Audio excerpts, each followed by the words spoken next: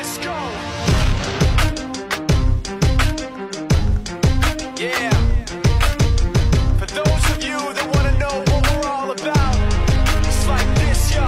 This is 10% luck, 20% skill, 15% concentrated power of will, 5% pleasure, 50% pain, and 100% reason to remember the name.